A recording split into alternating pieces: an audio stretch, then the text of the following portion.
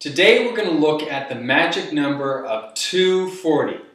Now, if you're an elementary school teacher or a special education teacher, grades K through 8, or perhaps you're a college professor or an advisor of graduate students, teachers that are preparing to take the Math MTELs, you're going to want to know what 240 is, and that's what this video will do. We're going to break down what 240 is, what the scores mean, so whether someone gets a 200, what exactly does a 200 mean?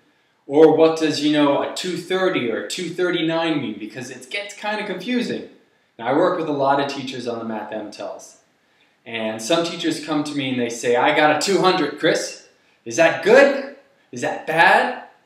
And because we're not used to the grading system of, 200, 240, we're used to 1 through 100. And if someone gets a 90, we can say good job. And if someone gets a 60, we know that there's something wrong. We got to relook at it.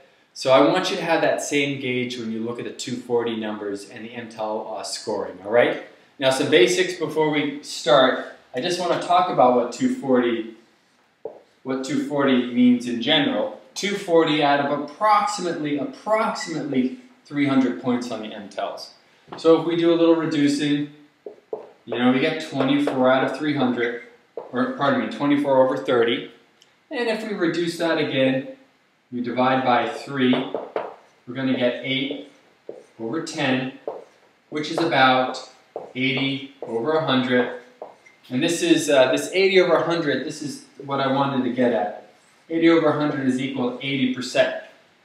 So just so you know, a 240 on the exam is roughly 80%, but there's a lot more to this score. And I really want you, if you're especially if you're a teacher that's taking this exam, or you're an advisor, a graduate school advisor, trying to advise teachers that have taken the Math MTELs, so they understand what they need to do in order to succeed on this test. All right? There's lots. You can go to the GoMath website, and you can find out lots of information on the MTEL Math workshops in Harvard Square. And they all specialize on helping teachers push their scores up and help them on their essays so that they can literally get those extra couple points that will carry them through to the 240. But before we even get there, you need to understand what the 240 means and what that relates to the student. So definitely check out this video. Hi team, now we're going to take a close look, a detailed look at the practice test score calculation worksheet on the General Curriculum Mathematics subtest. Wow, that's a long title. And it's located at the end of your test. And it has these two tables, Table 1 and Table 2.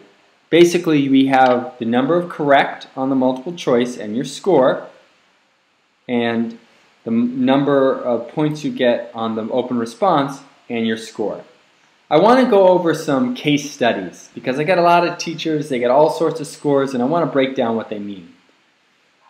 So let's start with this first one right here. Let's say you get 30 points on the multiple choice correct. That means your score on the multiple choice is 280. And let's say you get a 4 on the multiple choice. You nailed the multiple choice. You did unbelievable on the multiple choice. You get 30 points. Well, let's look at what that means.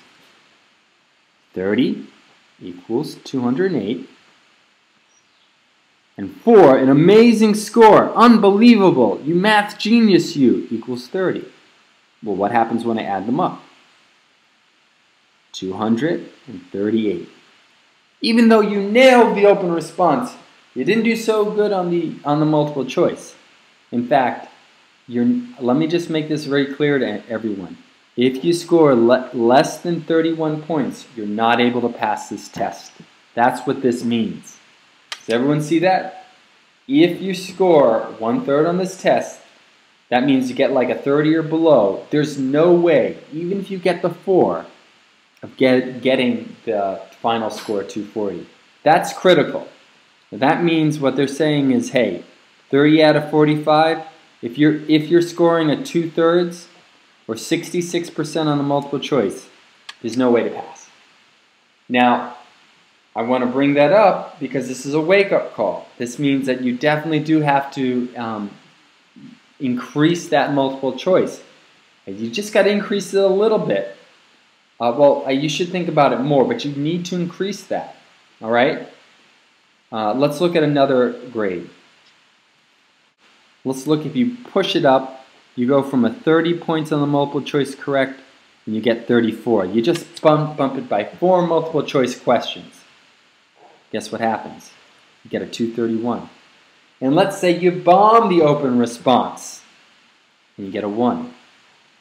Well, just by pushing the multiple choice by 4 points, you're going from 34 is equal to 231, and a 1 is equal to 12. Well, guess what? 43. You passed. Look at that. Just by going from a 30 to 34, 4 points, that brings you over the 240. I'm getting excited. I want to point out one thing. Any multiple, if you get 34 or above, you're guaranteed to pass. You're going to pass. 34 or above plus the minimum score of 1 point means you're going to pass. Below 30 means you don't pass.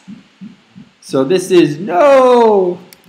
Below 30 on the multiple choice, you're unhappy. Above 34 or above, you're very happy. Guess what, everyone? This is your sweet spot. This is where it all comes down to. All right? You want to try and get as close to 34 as possible. If not 34, it's got to be at least 31, and you got to score high in the multiple choice. But it all comes down to this. So what are you going to be? Are you going to be a happy camper that scores, at least 31 or above? If you get 34, you pass. Or are you going to be a sad sack? We all are sad sacks in one time in our lives. Where you score less than the 30. And it means you're automatic, no matter what you do on the open response, you still don't pass. All right, keep that in mind. One more thing, I just want to look at this score real quick. Let's say you got, I don't know, 22. 22 means 185 points. 22 is about, out of 45, these all are about 50%. This means if you get in this range here, you're getting about 50% on the multiple choice. Well, this would tally with a 1 as your multiple choice point. This would tally somewhere around here, 197. So if you're getting something like in the 90s or 270, this is another wake-up call in the opposite extreme. It means that you're getting 50% on the multiple choice, and this means you really gotta get some help. You should sign up for some one-to-one tutoring through Go Math, because you gotta turn this into at least a 31 in order to pass. So that means a huge improvement on the multiple choice.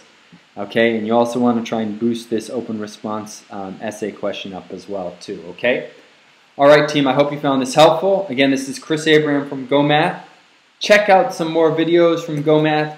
Go to one of the MTEL math workshops.